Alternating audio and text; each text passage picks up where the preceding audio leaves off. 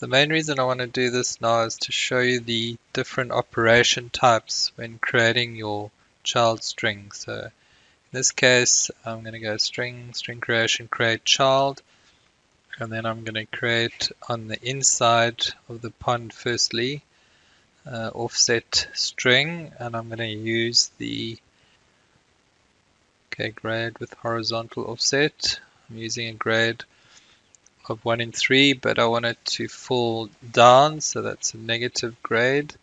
And you can see there, if I hold my cursor, negative is to fall, positive would be a climbing grade. Then my horizontal offset 5 meters.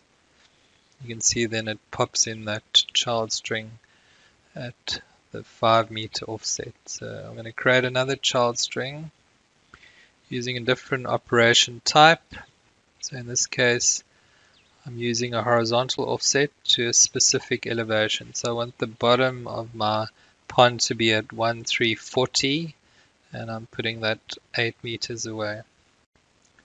So next up, I want to design the strings on the outside of the pond wall. So I just need to select the platform string, the initial string, and then string creation, create child, which side? So this time we're working on the outside.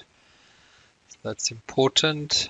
And I'm going to be using a horizontal and a vertical offset. So it's a horizontal vertical distance. So my vertical I want to go down, so it's a negative 0.25. And then horizontally I want to go 5 meters. Okay. And then from there I'm just going to be tying into ground. So once again I can just go to create child,